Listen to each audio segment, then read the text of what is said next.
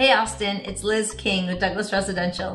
When I was buying my first house, I thought that I was going to end up with like a 4,000 square foot house up on a hill overlooking the river, and instead I was thankful to get into like a 1,200 square foot two bed, one bath, and little by little we made it our own.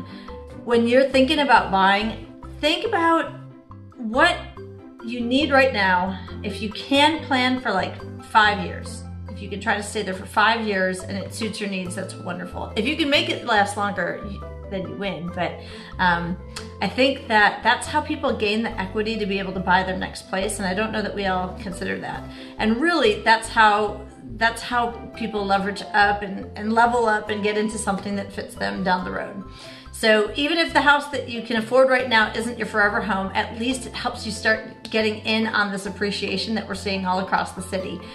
So if you are looking for your first place, I'm happy to help. DM me or email me at liz@douglasresidential.com and let's find you a great place.